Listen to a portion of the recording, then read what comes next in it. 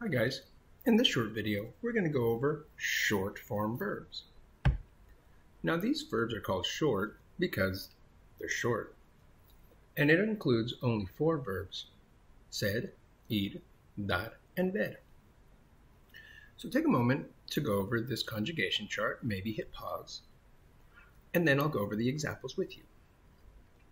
So here we have, yo no vi esa película. Ellos fueron al supermercado. Nosotros les dimos los regalos a los niños.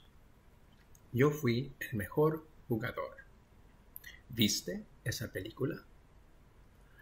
So what you're going to notice about these 4 verbs is that they follow the same endings as one another, and they don't have very many things in common with other verbs.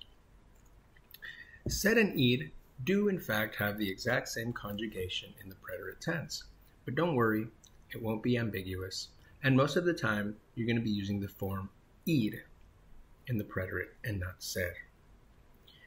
Ver and dar are high-frequency verbs, so it's important that you practice these.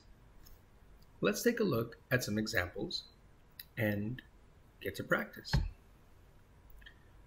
So for these, you might want to hit pause for 5 minutes and give yourself a chance to get all of these right. I'll see you on the next slide.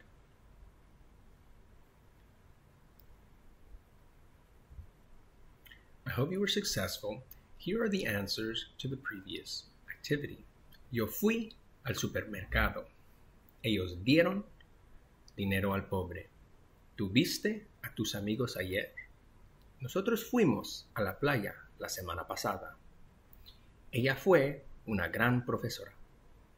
Mi madre me dio $5. Yo vi una buena película anoche.